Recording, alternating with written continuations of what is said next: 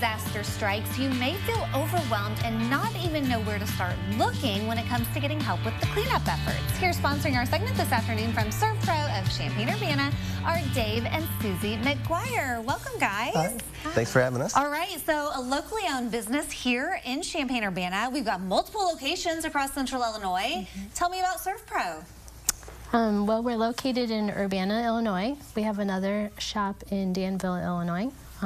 We own 4 franchises. We specialize in fire, smoke, water damage, mold remediation, and biohazard cleanup. So, Dave, if they've seen a disaster, you guys are the ones that will come and make it all better.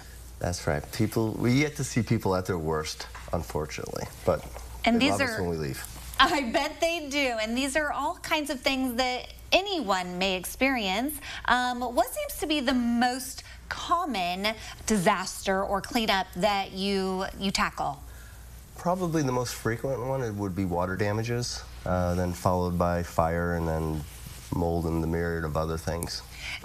And when you're talking water damage, we're talking like either a flooded basement, maybe some storm damage. Yeah, some pump fails, somebody left their hose connected over the winter and a pipe breaks. If you could think of a scenario, it has happened. Yeah, right.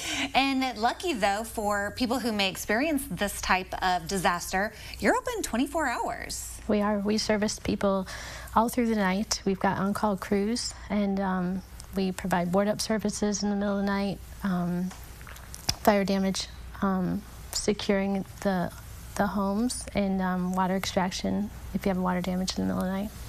What is probably the most interesting part of your job that people don't know or realize?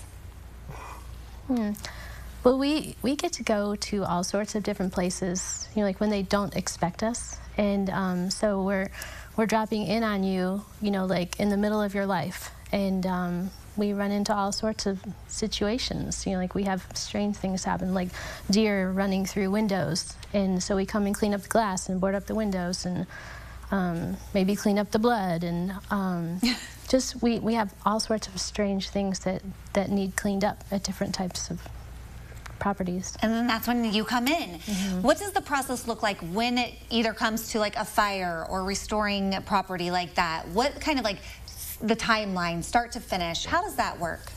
Well, usually, so when a problem is identified by a homeowner or business owner, first part is panic, probably, and they... For sure, especially when you see your house looking like this here in the photo with that fire damage. And so they may already know to call us, or they may get a referral from an insurance partner or a relative, so they'll call us. We have a really great staff. I think we're shy of 50 right now, and always looking to hire more. So they'll call, and the reason why I wanted to bring up the staff is because they take turns on rotation. So after hours, some people want to have scheduled events, and you know, that's great. So they'll call, and we have emergency response. The guys want to return a phone call within 15 minutes. We want to be on site within the hour. And if there's any communications that have to happen with like an insurance partner or something like that, that generally happens within 8 hours, just to give people a heads up with what they're doing. We've had pretty much every scenario damage happen to us personally. So we really appreciate what do I do? How do I fix this? We got you covered, kind of. There you go, and you're the guys to call. Yeah. What does it mean to be a locally owned business? Well, we live in this community. Our kids went to school here, and our employees all live here. You know, like their families, you know, like are local, and so this is an important place to us. And you know, like we want to take care of it. The community has taken great care of us and supported our business for 34 years, and you know, like, and we like to give back. So we love to do community events, and you know, and just be a part of the community. Very good. I used to tease that when I go in the county market or Schnucks or whatever like this, we want to make sure that we do a great job, because Champaign-Urbana is really not that big, and I don't want to have somebody throw a can of Campbell's soup at me. over the course of so. Well, I don't either. Yeah. So there you go. Well, we appreciate you coming and the work that you're doing to restore homes to their full glory. And if people want to learn more, best place to go, your website?